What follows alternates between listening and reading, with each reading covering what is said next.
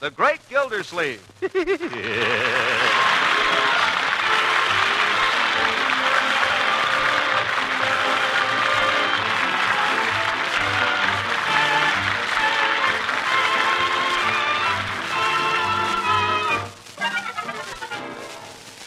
It's The Great Gildersleeve, starring Harold Perry. In the modest home of the great Gildersleeve, there occurs a phenomenon peculiar to male youth. It is marked by the gentle pattering of feet. A small voice at the kitchen door. Daddy! And a delicate hint of his wishes.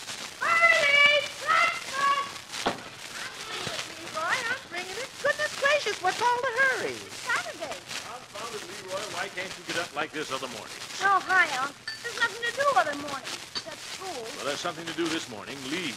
Leaves? Oh, for corn's sake, Unc, do I have to rake dirty old leaves? Leaves are nature's own handiwork, my boy. They're beautiful. And Leroy, Yes? when you finish raking them, be sure you burn the darn things.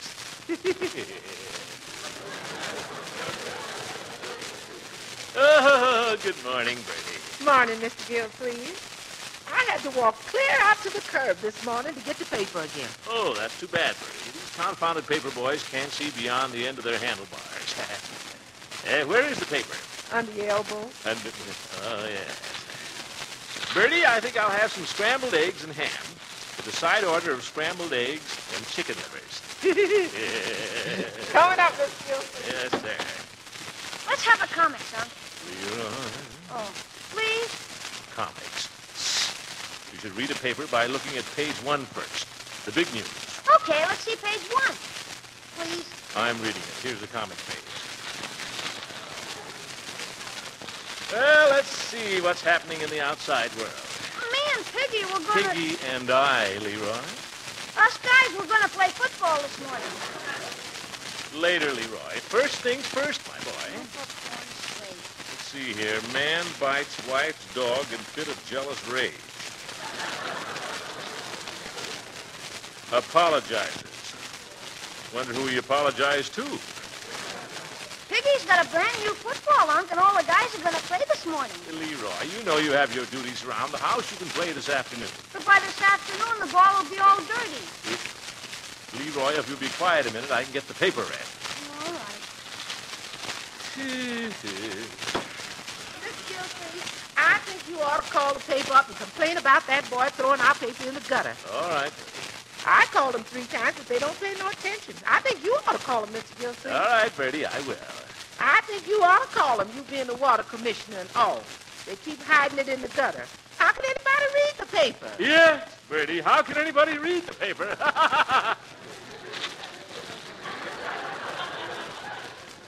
Now, how about my breakfast? Coming up, Mr. Gildersleeve. I'm not one for complaining, but the only way Now, maybe a man can read the paper in his own home. Water commissioner faces possible jail sentence. Poor fellow, Whoa, water commissioner?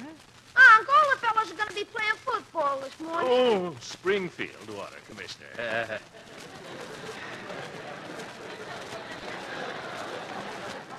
Yeah, I didn't think it was me.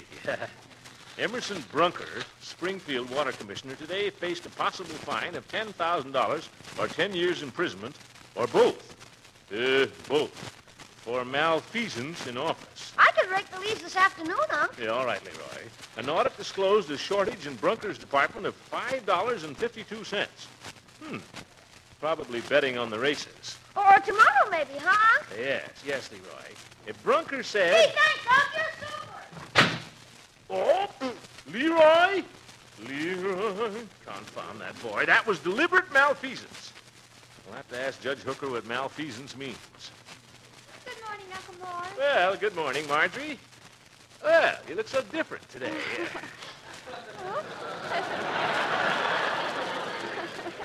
Sit down and have some breakfast, my dear. Did you sleep well?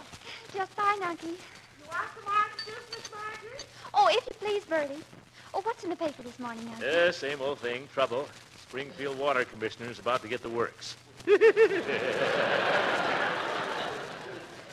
That wasn't intentional, my dear. It just came to me. That I believe. Yes. Well, this Brunker, he's the commissioner in Springfield. Accounts were short $5.52. Obviously, the man is incompetent. I was just about to read his statement. Let's see here. Unky, hold the paper up a little more, will you? What?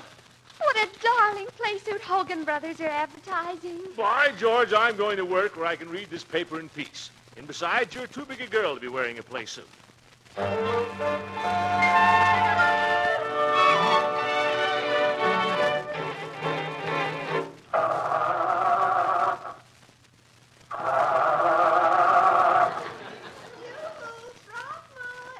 Leela! You bet. You want to go along? I'd love it. I simply must get to town today and pay my water bill, or that nasty old commissioner might have my water turned off.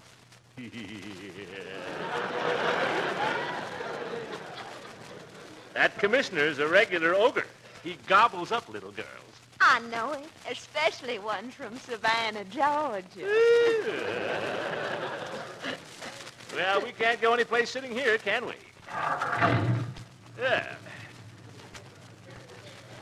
Did you say you wanted to pay your water bill, Leela? Mm-hmm. Isn't it simply terrible that I have to go all the way to town just for that? Well, the Summerfield Water Department has just this very day inaugurated a new service. It has? Oh, it certainly has. We now collect payments in the water commissioner's car. What? But only from our favorite customer. Oh, Throckmorton, you're sweet.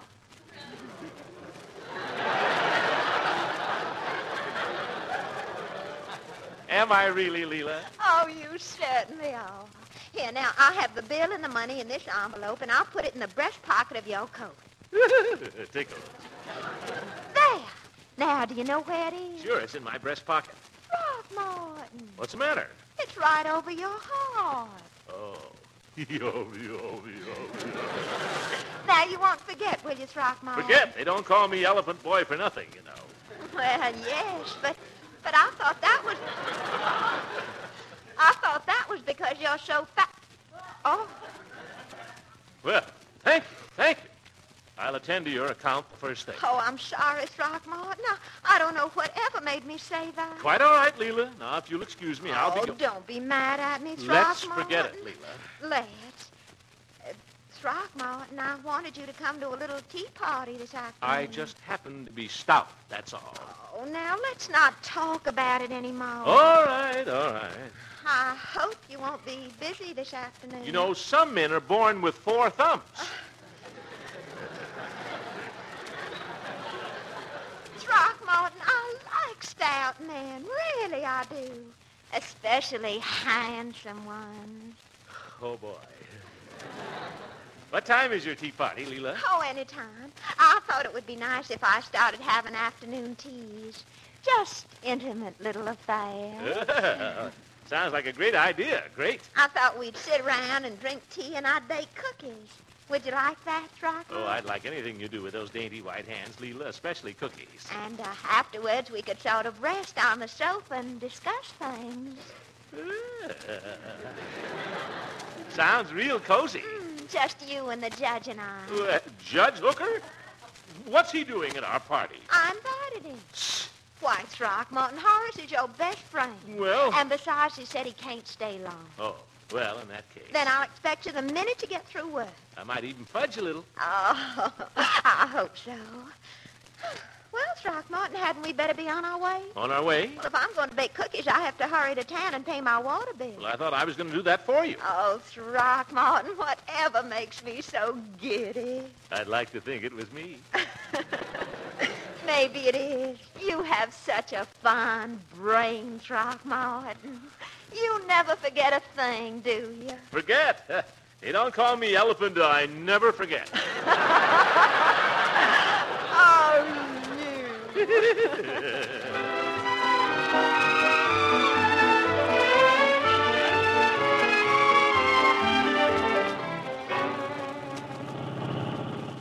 Well, for once there's a place to park right in front. Darn smart aleck kids these days. Beat you to it that time, Gildy. Hooker, you old goat! Yeah, well, here's another space. You old goat, what's the idea of taking my parking place? I don't see your name on it any place. First come, first parked. Someday, Horace, you'll go too far. That reminds me, I have to go now. See you at Leela's. Just a minute, Horace, old friend. Old friend. What do you say we ditch that tea party? What? You know how these affairs are. A lot of idle chit-chat that doesn't mean a thing. Well, I'm not fond of tea parties, but I promised Leela. Oh, come on now. I'll make some excuse to Leela for both of us. I don't know. What do you propose in the way of a substitute? Well, why don't we, just the two of us, go up to Grass Lake and get in a little fishing, huh? The season closes next Wednesday, you know. I don't know, Gildy. Come on, Horace. Just think we could wear our old clothes. You wouldn't even have to change. Well, you would, or you'd scare all the fish away. Well, very good. What do you say, Horace? Let's rent a boat and just drift while we strengthen our friendship with real man talk. Man talk? What's that? Man to man. Ye gods, Horace. Haven't you ever talked man to man? Or is it always judge to victim? What, for instance, would you call man talk? Just what would we talk about? Anything. Politics, love, murder, anything you like. Come to think of it, Gildy, I would like to get your reaction to that story about the Springfield water commissioner getting into trouble. As your friend and attorney, I'd like to know, is there any danger of an incident like that here in Summerfield? Certainly not. Well, you know what happened, don't you? Of course I do. What? Why, according to the statement he gave the police, he was so far behind in his collections he had to juggle the books. And that's how they trapped him. How are your collections, Throckmorton? Never better. I keep my department in apple pie order at all times. Well, there may be one or two delinquent accounts. Well, look what happened to Brunker. Oh? You'd better watch those delinquent accounts, Gildy. Turn off their water just once, and I guarantee they'll pay up on time thereafter. But, Judge, you can't go around turning off people's water. What if they get thirsty? Well, they can go down to the drugstore and buy a Coke.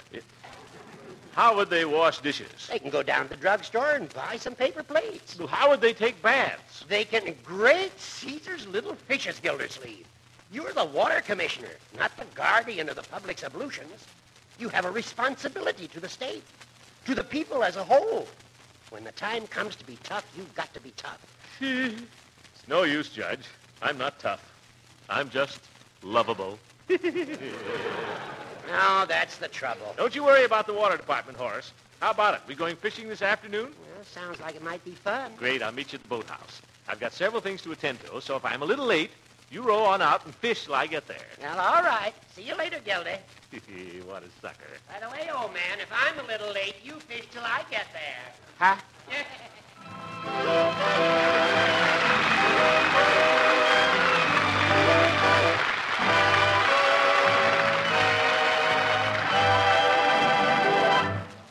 And we'll find out whether Hooker swallowed Gildersleeve's bait in just a minute.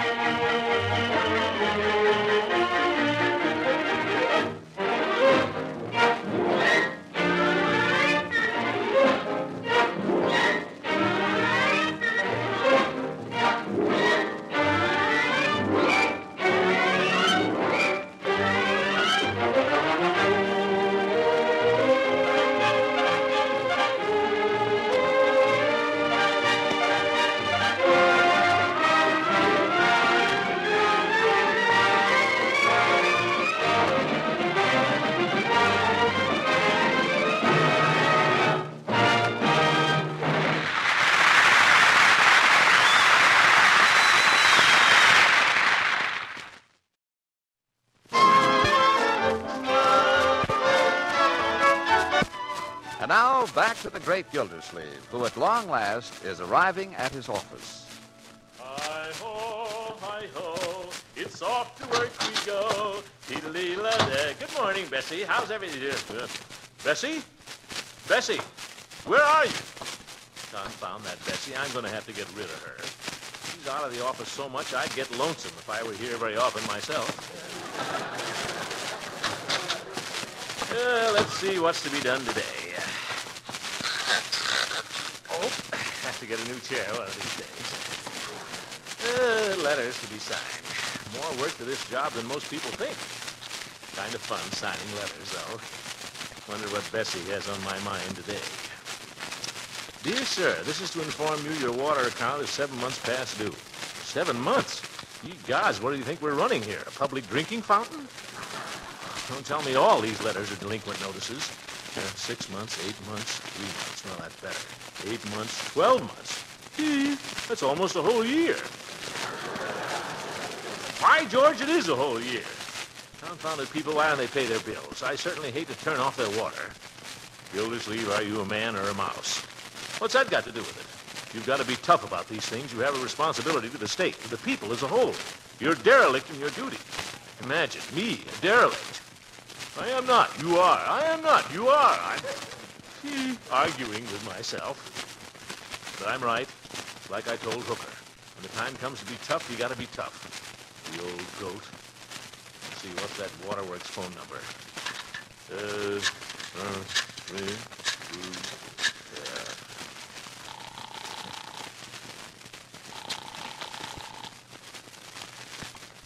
Charlie Anderson, this end. Oh, Charlie, this is the water commissioner. What do you think we should do about people who don't pay their water bill?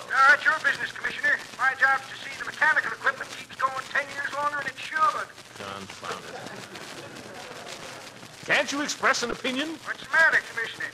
Job too big for you? No, the job isn't too big for me. That's why you called me to make your decision. I'm not calling you to make my decisions, Charlie. I've already made one. I want you to turn off everybody's water who hasn't paid their bill for 3 months. 3 months? Right. I'll have Bessie make a list.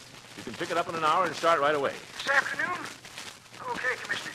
Oh, by the way, tell Bessie not to put my name on that list. I'll bring the money when I get it. Charlie, what do you do with all your money? Oh, my money! Listen, you fat tightwad, with my salary, I can't... Confound it, Charlie. Can't you show a little respect? After all, I am head of the water department. Okay, waterhead. Oh! And don't call me waterhead. Water commissioner. Yeah, water commissioner. Yeah, that's better. Oh, Bessie, is that you? Yes, Mr. Gildersleeve. Yeah, come in here, Bessie. Confound it, we're running an office here. Did you want something, Mr. You Gildersleeve? can't just go wandering off whenever you feel like it, Bessie. By George, your place is here. How are we ever going to get the work caught up if we just keep dashing out? Yes, sir. Yeah. No, I'm going to be gone for the rest of the day, Bessie. Let's see. Seems like there was something I was supposed to remember. Pay the gas bill. Oh, no. Haven't got my third notice yet. Oh, yes. Bessie, Charlie Anderson will be by in an hour to pick up a list of accounts delinquent more than 3 months. Yes, sir. I knew I'd remember it.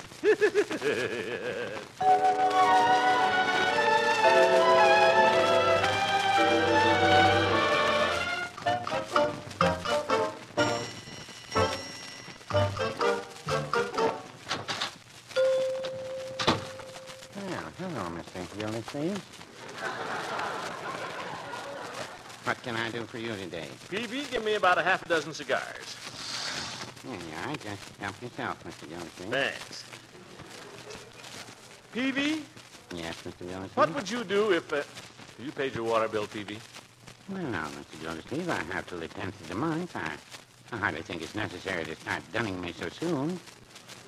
That'll be 93 cents. No.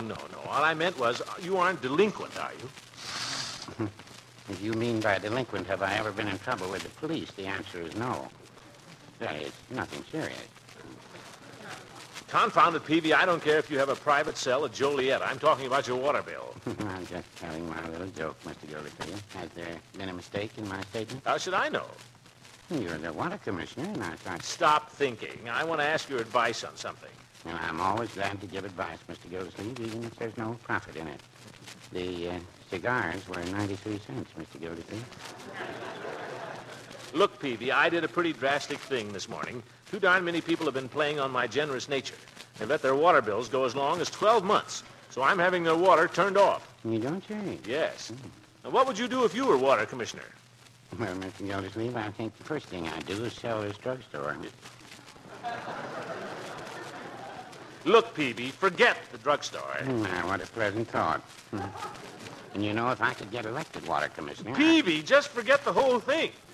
I thought you wanted some advice. No, you're too late. I've already acted. Well, I didn't mean to make you mad, Mr. Gildersleeve. I'm not mad. If anything, I feel gay. You see, Peavy, I'm expected by a certain party at a certain time. That's all. Yeah, at a certain place. And if things go right, there'll be just the two of us there. That's all. Yeah. Well, aren't you curious? Curious? I mean, isn't there any question you'd like to ask? Well, yes, there is. About how many families would you say will be affected by your cutoff order? If you must know, about 40 family Peavies. Why? Well, I wanted to get a line on how much extra soda water to order. You don't miss a trick, do you, Peavy? Can't afford to, Mr. Gildersleeve. As I was remarking to Judge Hooker just a few minutes before you come in... Hooker? Was he in here? Well, yes, he was. He wanted to buy some oil of citronella. Ah, the judge always takes citronella on a fishing trip. He draws flies, you know, Peavy. Well, got to dash off. That was 90 cents for the cigars and 3 cents for the governor, Mr. Gildersleeve. Yeah. Put it on my bill, Peavy. I've got till the 10th of the month, too, you know.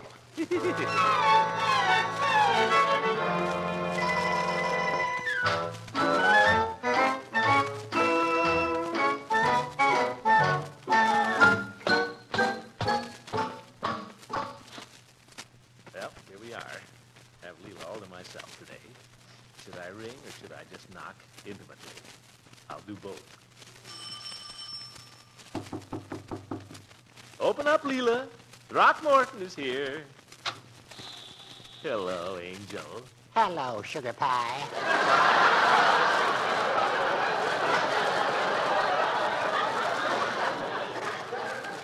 Hooker, you old goat, what are you doing here? I thought you went fishing. I did, and I caught something, too, you big fish. Why, you scheming, conniving double-crosser? Yeah, now wait. Just wait until I tell Leela how you tried to persuade me to go fishing with you. Maybe you can try a little of your man talk on her. Hooker, if you say anything, I'll break your... Hello, Leela. Whatever you two boys arguing about? Well, this morning, Gildy and I had a little man talk. He suggested... Yes, man talk. You wouldn't understand. Well, I'd like to know why not. I declare, Throckmorton, you're getting more and more like my late husband, Beauregard. I wonder if that's a compliment. He was always keeping little secrets from me, though I'm sure it didn't bother me in the least. Merely annoyed me. Well, this matter is no secret, Leela. As I was saying, Gildy... Shall we go in and make ourselves comfortable? Dibs on the easy chair. I'll sit here on the sofa. I'll sit on the sofa, too. Say, this easy chair is comfortable. You want to try it, Horace? No, thank you. Now, as I was saying, Leela, Gildy suggested... Did you make the cookies, Leela? Oh, I promised, didn't I? As I was saying... Horace, you tell Throckmorton about it while I get the cookies. And I'll get the tea ready while you boys pass the time of day. All right, Leela. We'll just chat a while. You old goat, you. You four-flusher. You old goat. You just wait until I tell Leela. Here she comes now. No, Judge, I don't think it'll rain. Throckmorton. Yes, Leela. Are the cookies ready? Yes, Throckmorton. That's nice. And the tea? There isn't going to be any tea. Oh, forgot to buy some. Well, never mind. Horace can run down to the grocery store. Mr. Gildersleeve, my water has been turned off. Well, it'll only take a half... What'd you say, Leela? I said my water has been turned off, Commissioner. Well,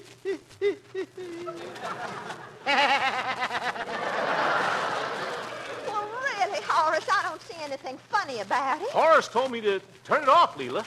Well, Judge Hooker, I just wish some of my male relatives were here. Now, wait a minute, Leela. I did nothing of the kind. I merely advised the commissioner here to turn off the delinquent subscribers. I had no idea you were one of them. How have you know that I'm not? I gave Throckmorton the money this morning.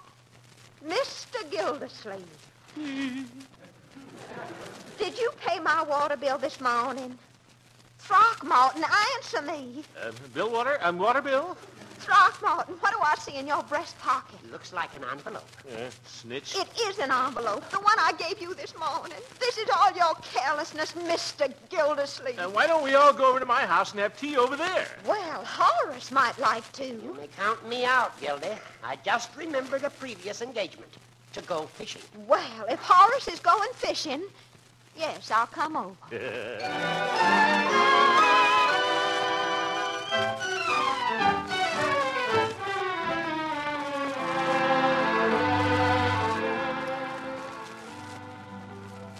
You get the cookies spread out, Leela, while I make the tea. All right, Throckmorton. That's it. And now for some water.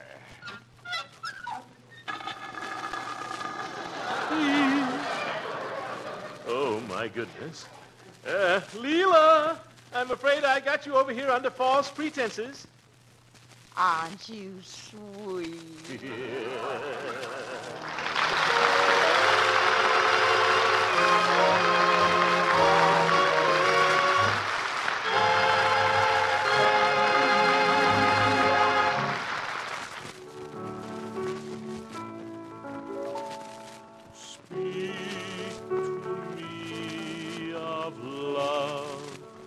And say what I'm longing to hear. Oh, you're wonderful. Well, I tender words of love. Repeat them again, I implore you. Throckmorton, you're positively handsome when you stand like that, with your mouth open and the words pouring out. You're lovely too, Leela. Let's go sit on the sofa, huh? Hey, Uncle Mort, how can I take a bath? No water. Oh, Leroy, go to bed. He'll be asleep in a few minutes, folks.